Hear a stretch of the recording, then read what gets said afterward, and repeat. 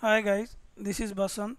In this tutorial, we are going to see what is cache and how to implement this in our project. Normally, cache is the recommended features which we need to implement in our application to reduce the database trip between our application to database. So it will give the better performance. So to integrate Spring, there is plenty of caching mechanism available. First one generic JCache, EHcache, Hazelcast, like this bunch of cache mechanism available in Spring IO documentation. But I would prefer to use this Hazelcast because in this Hazelcast we have the features for cache big police, so that every update in our database will instantly reflect on our cache. So there will be no data inconsistency if you will use this Hazelcast. In EHcache also we have this, we can enable our evict policy, but for that we need to write our manual refresh of our cache. So Hazelcast is following by maximum industry. So let's do a small POC on this Hazelcast cache mechanism. Okay, so let's create one Spring project.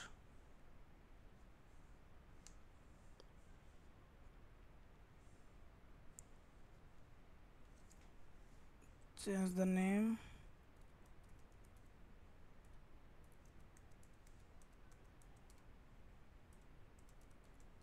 Okay,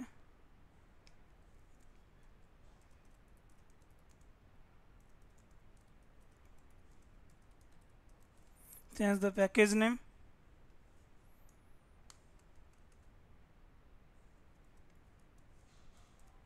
Okay, now let's create a project. Let it be 1.5.10. I am using here MySQL, DevTools, JPA, and Lombok and Wave. These are the dependency I added, and we need to add this Hazelcast related dependency.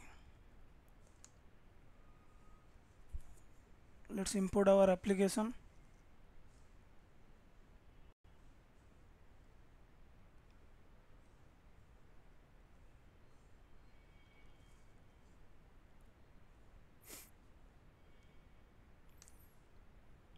So application imported successfully. Let's add the required dependency. Okay,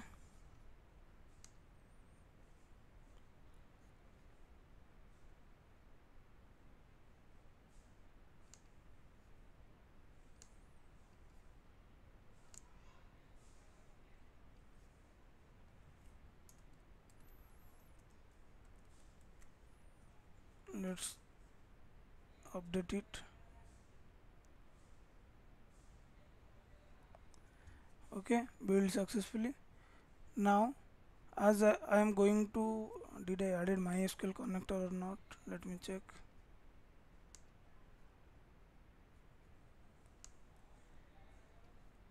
Added it. So as I am using here MySQL, my own database, I am not using here any temporary database. So we need to provide the configuration regarding data source and all the dialect and show SQL or auto DDL like this. So let's configure in YML file. Always we are doing in properties file. Let's add in YML file now. Create a file with name application.yml. Okay, now write like spring dot data source dot driver class name, then the next one URL, then username, then password. Okay, so mention the data source driver class name, URL, username and password. So mention it com.mysql dot jdbc dot driver. Okay, similar way mention the driver class name, jdbc colon mysql double slash localhost, then the port is our 3306. Then mention your schema name.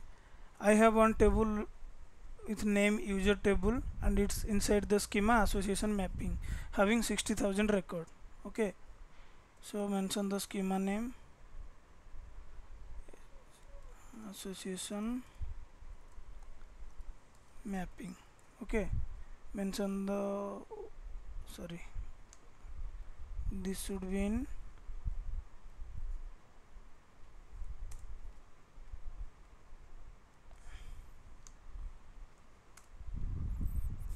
then it should be in point to URL.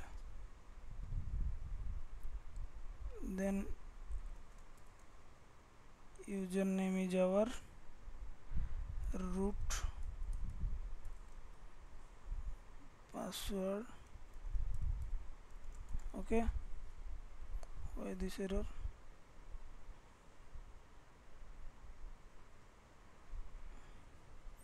Let's do one Maven update.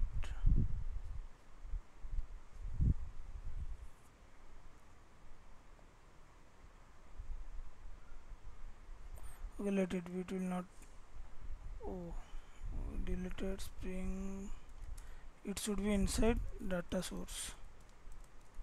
Okay, that's why it's giving error. Now we need to mention our JPA related annotation, configuration details. Okay, so right here JPA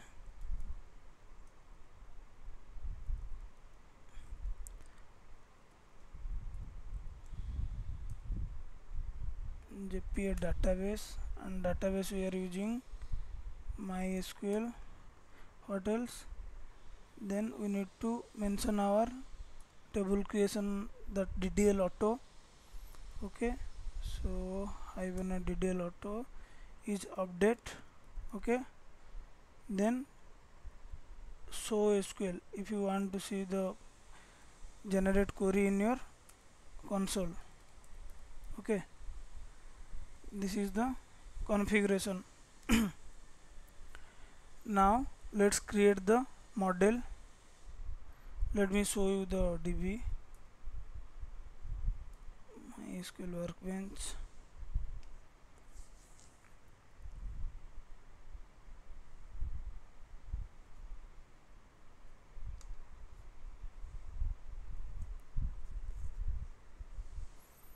This is the schema association mapping. We have the table name user. Okay, I can show you the number of record here.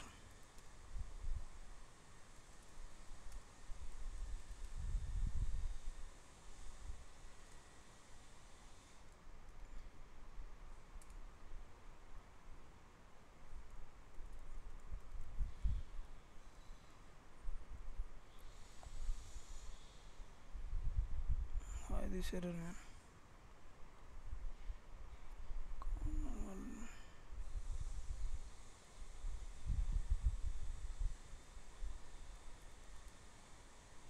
Select count star.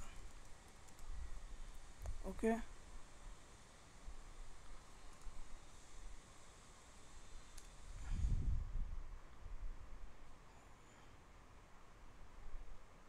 why this error? Let's run it.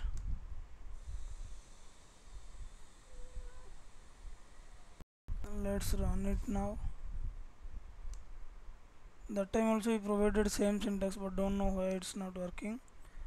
Okay, the number of record is 59,998.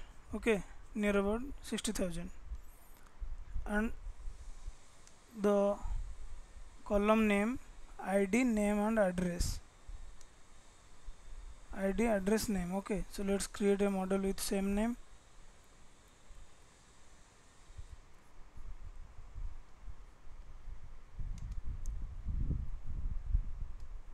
Create create a package called model. Let's create all the required package.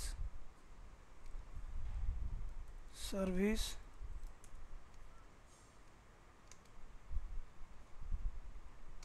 create the package DAO. Last one is our controller. Okay,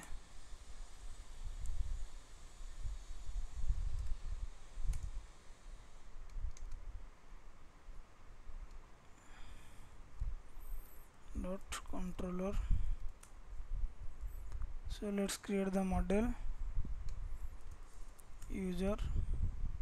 Okay, declare the required field, private int id, string name, and another one is address.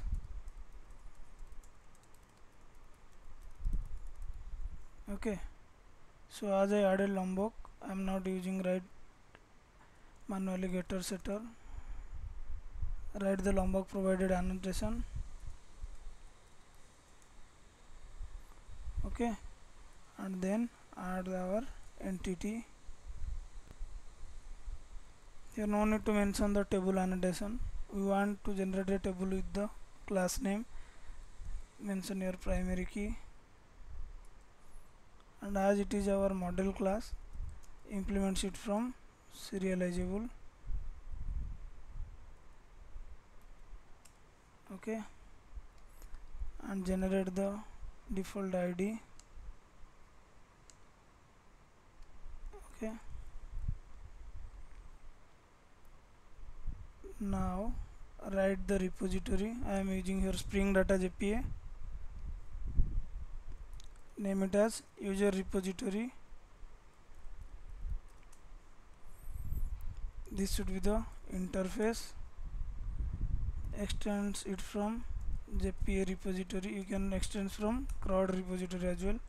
Pass the model class here, user, and this should be the primary key. Data type we have integer.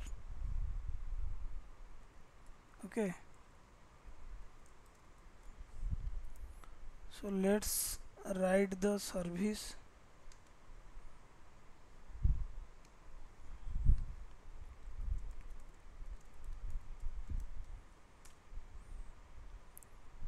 Okay, annotate @service. We already did our database configuration, and we added Hazlecast required dependency, but we need to configure like our evict policy and the memory configuration, the heap size details, all those we need to configure in our this one more package we will create. There we will configure.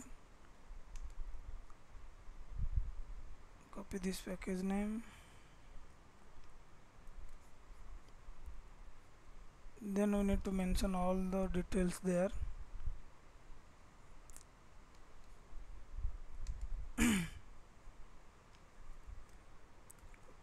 Config.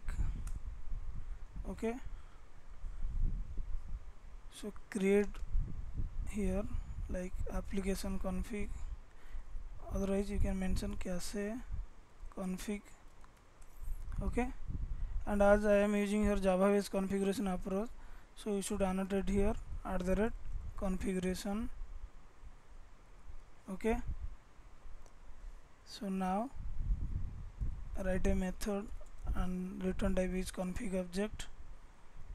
Okay, you can check the import statement, it is coming from Hazlecast integrate API. Okay, you can mention any name as method name. Okay, now let's return the config object.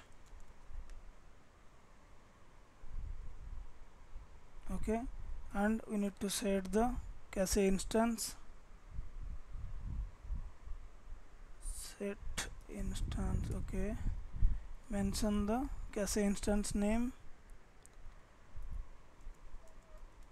I am naming it as Hazlecast instance. Okay, then we need to add map config. Then here you need to pass the, here you need to mention all the memory related details. Map config, then we need to mention the cache name. Set name is, here let's mention it user cache. We need to mention a cache name there. Okay, then we need to mention that mark size something, mark size config. This is object, so create new mark size, something like that. Marks, yes, new mark size config.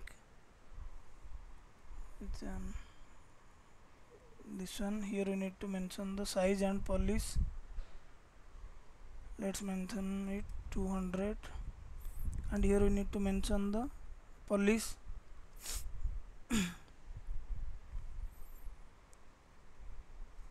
This is like marks size policy dot something heap related.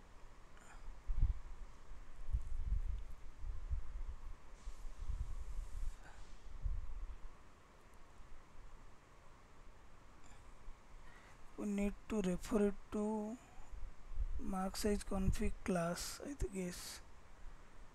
Let me check once. Dot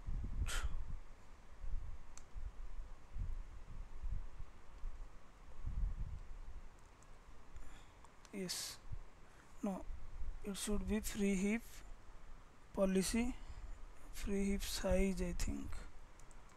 Yes, it should be free heap size. Then we need to mention our evict policy. Okay, dot set evict, where is that method? Dot set evict policy. Okay, this is an enum.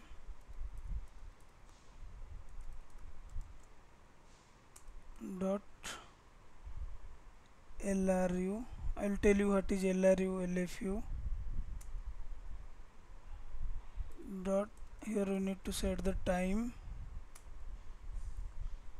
Let's mention 2000. Okay,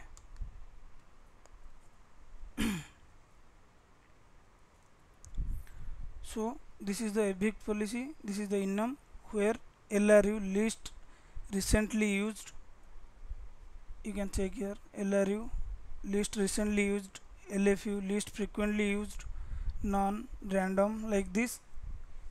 These are the evict constant is there, so we are using here LRU. Okay, and this is the cache instance, and this is my cache name and mark size and size policy. Okay, annotate it as @bin. Okay, remove unused import. Now let's write the service. Inside service, inject the repository.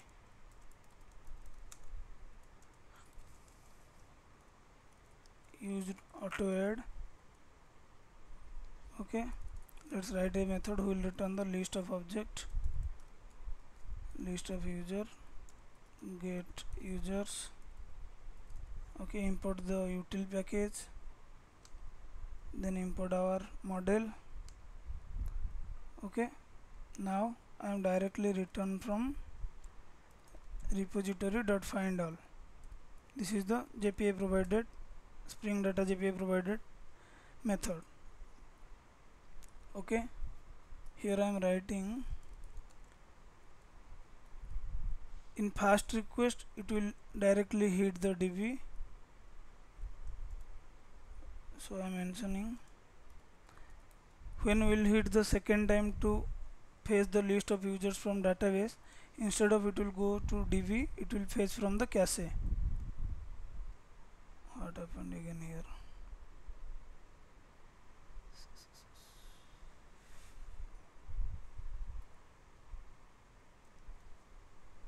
Okay,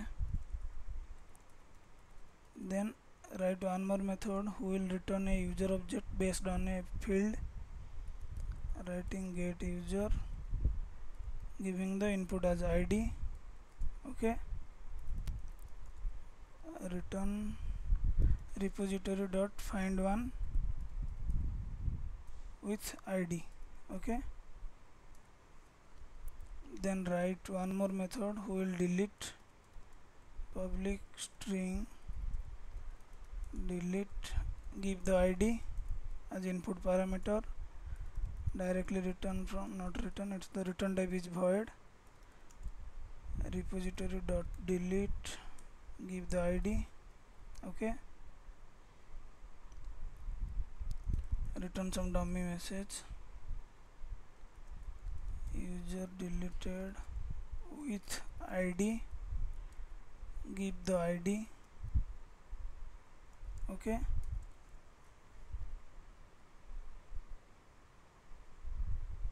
why this error sometime happen. Okay, now we need to enable the caching.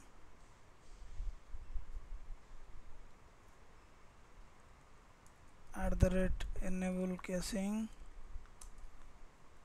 Okay, in service we need to write this is cacheable. Okay, and we need to mention the cache name. This is the array. What is our cache name? We configured in our config. Our cache name is user cache. Okay, so this is a string array, so give one index. Okay, second one, mention same cacheable, mention the value which is our cache name. Okay, and mention the key which is our id. Okay, then mention it should be returned if result is not null. So for that we need to use our unless attribute. Okay, unless attribute something like result. Okay, so now for this also mention the same. For delete,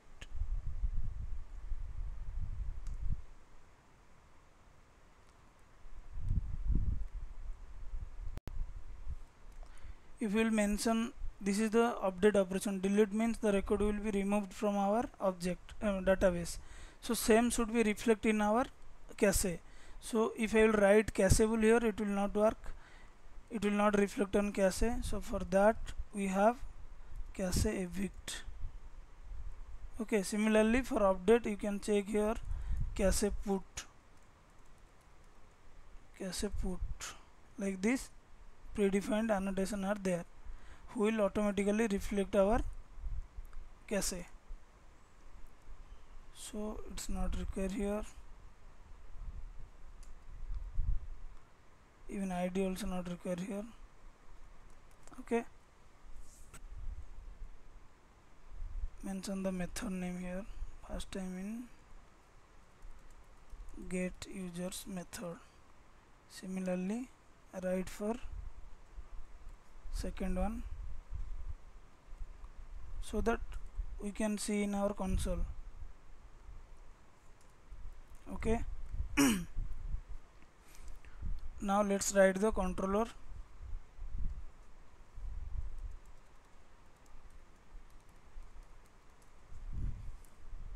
Annotate @rest controller. It's wrong statement. Rest, what happened? Why it's not coming the import statement? We added web, so it should come rest.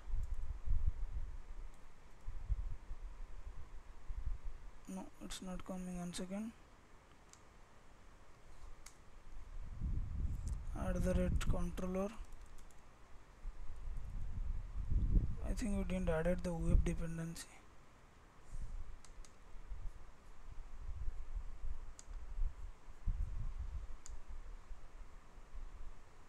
We added the web. Let's do an update.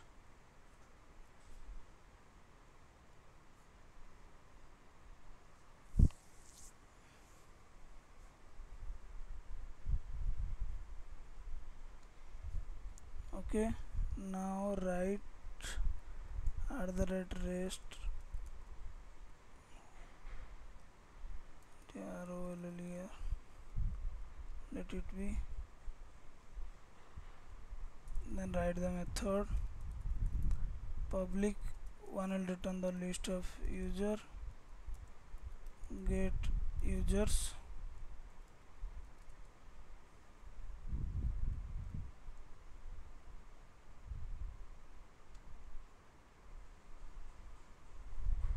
it's coming now.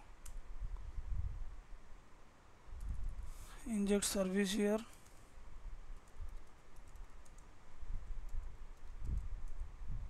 using auto add. Okay, now write a method who will return the list of object user get all users. Okay, import the statement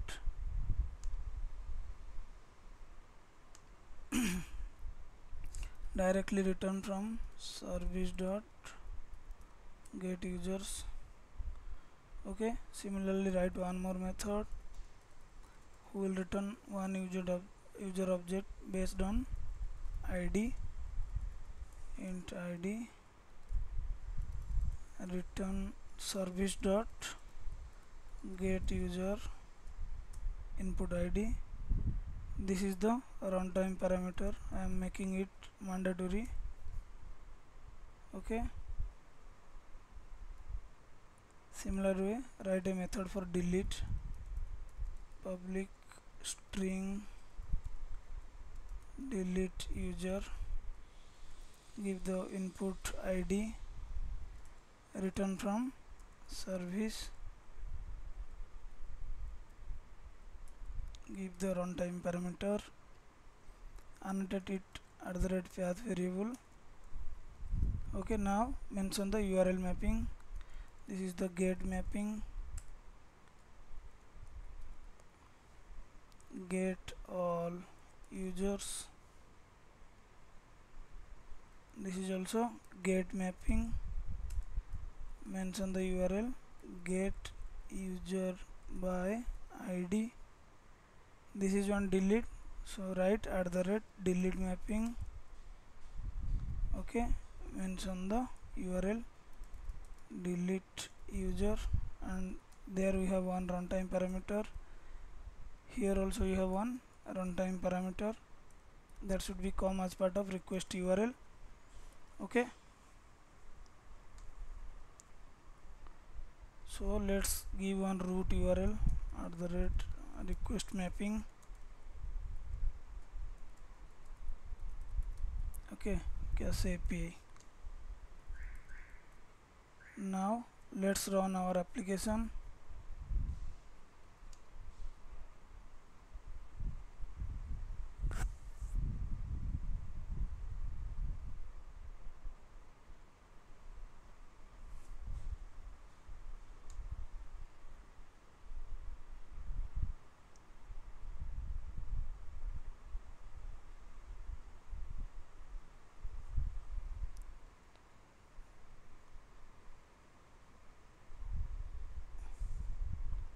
Some spelling mistake I did.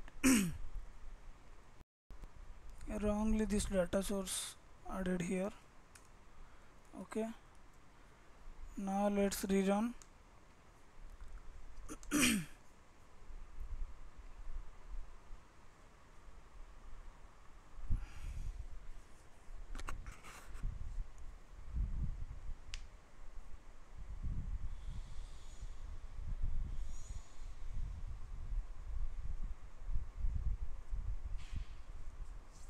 Okay, you can see here JP entity manager and application start on 8080. Check the URL. We'll check the URL from here.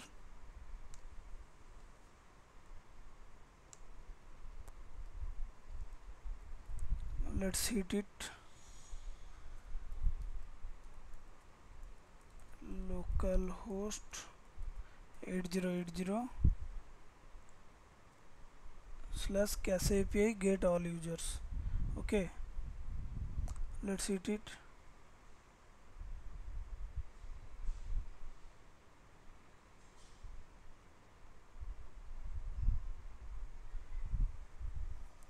It took 4633 millisecond.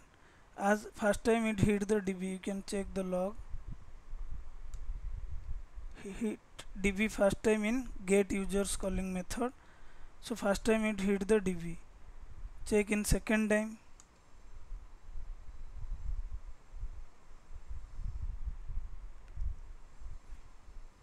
You can check here. There is no print statement because second time control is not coming to our service. It directly goes to the cache and fetching the data. So second time no this SOPLN statement is coming in console. Okay, hit again. Same, only first time it hit the DB, so request goes to it. So when you will try, it will not come to again to this method as it's fetching from the cache. Okay, so similarly we have the second method, that is check one get user by ID.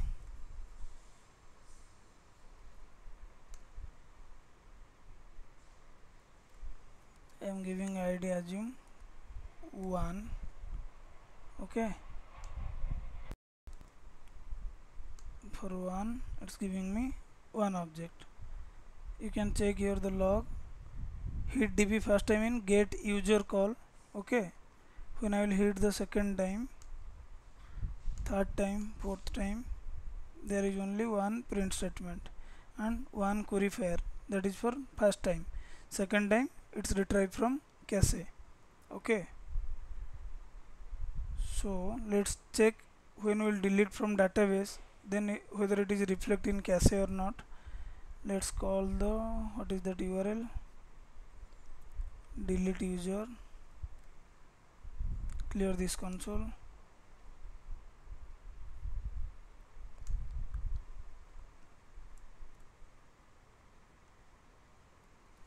Suppose assume I am deleting the first one. Okay, sorry, the method type should be delete. Okay, user deleted with ID 1. Now we'll call get users method, and that will not goes to the database, that will retrieve from the cache, and then we'll check the the user whose ID is 1, that object is exist in cache or not. Okay, hit the URL now. What is that, get all users. Okay,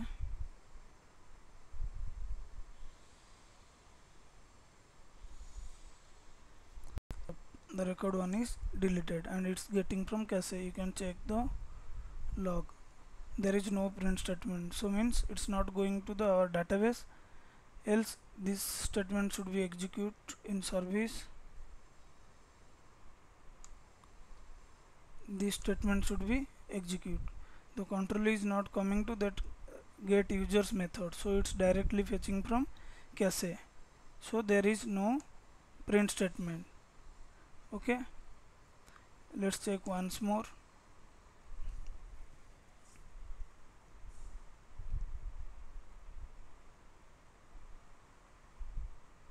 Any print statement? No. It's taking time as there is 60,000 records. Okay, so this is the way we should implement the Hazelcast cache in our application to get the better performance. And that's it about this particular video. If anyone have any doubt and concern, you can add a comment. And if anyone not subscribed yet, please go ahead and subscribe it. Thanks for watching this video.